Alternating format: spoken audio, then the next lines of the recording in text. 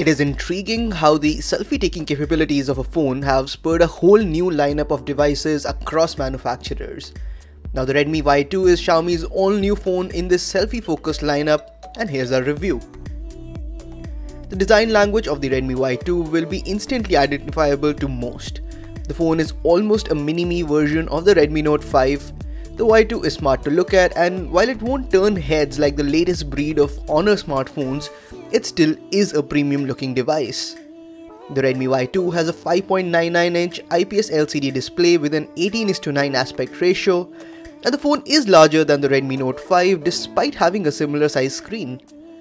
Within the prominent forehead, you'll find the front-facing camera and an LED flash. There are no capacitive controls at the bottom since those have been replaced with on-screen keys. Now the glass front sits slightly proud of the metal frame that gives it a better grip. The volume rocker and power button are sufficiently clicky and very easy to reach. Meanwhile, the left side has a dual SIM card slot as well as a dedicated memory card slot. Something that really struck out to us was the Art Deco style antenna line design. At the bottom is a micro USB port. The back of the phone is still a classic Xiaomi design. The phone takes a lot of cues from the Redmi Note 5 Pro, and centrally placed is a fingerprint scanner, while at the top is the dual camera array set in a black module. There's an LED flash of course, and the module sits proud of the frame. The Redmi Y2 continues to pack a Snapdragon 625 chipset paired with 3GB of RAM.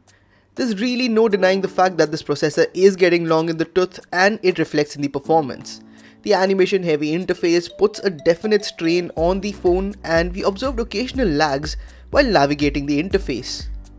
The phone runs MIUI 9.5 based on Android 8.1 out of the box. There's a bunch of additional apps on board like Mi Drop that lets you beam files between phones without requiring internet access. What's new is a full-fledged gesture mode.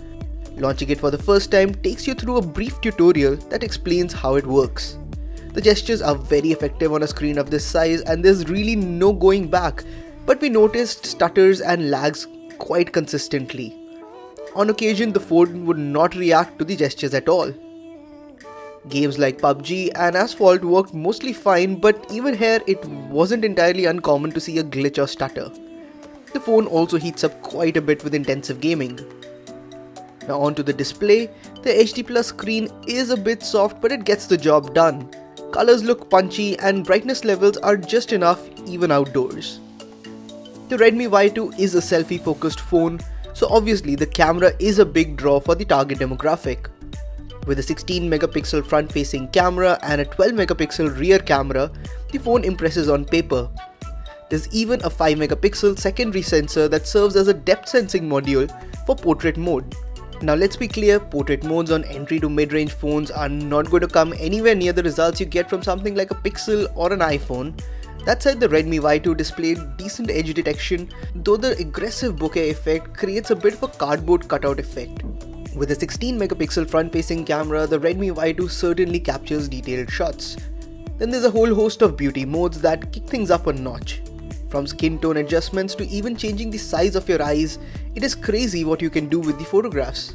Portrait mode in the front camera isn't all that great, but Xiaomi is investing quite a bit in machine learning, so hopefully this should improve over time. In well-lit conditions, the camera generally takes pretty decent shots. There remains a bit of noise, but generally the 12 megapixel camera module captures a lot of details, but the metering tends to be slightly on the warmer side. Nighttime shots though are high on noise and low on details. Clearly the Redmi Y2 provides a lot of value, but we feel that it needs a little more performance optimization. On a camera front, it caters well to the selfie loving crowd. If you're not that audience though, the Redmi Note 5 generally performs a little better despite the same internals. Unless you specifically need a high resolution front facing camera, we'd highly recommend spending a little more and going in for the Redmi Note 5, or better still, the Redmi Note 5 Pro. Thanks for watching.